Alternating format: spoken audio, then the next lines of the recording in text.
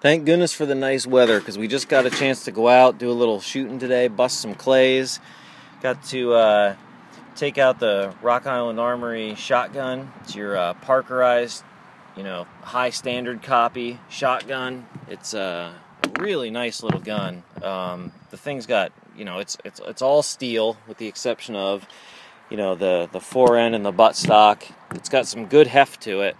And it's actually got a really, really nice balance to it, which is something I'm quite impressed about with this particular gun, because a lot of them tend to want to tilt down, dip real forward, and this really isn't like that. It does have the little shell holder in the back here, where you can slide two shells in here.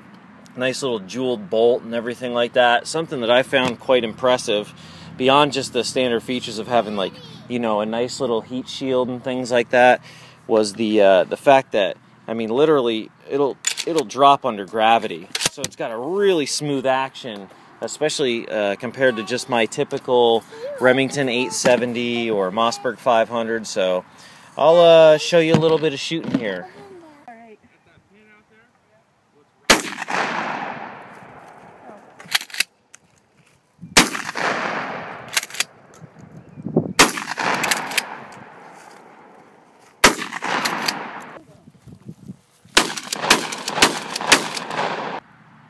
So there you go. Decided to shoot this with my iPhone quick, just to give you guys a quick little brief introduction to the Rock Island Armory M5 shotgun.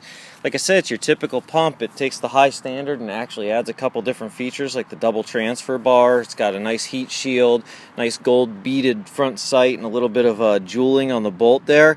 The action is super slick on this shotgun, and it's a really, really good self-defense shotgun, especially at its price point. So just wanted to give you guys a little quick look at this thing, and go out there and enjoy this nice weather. Happy shooting.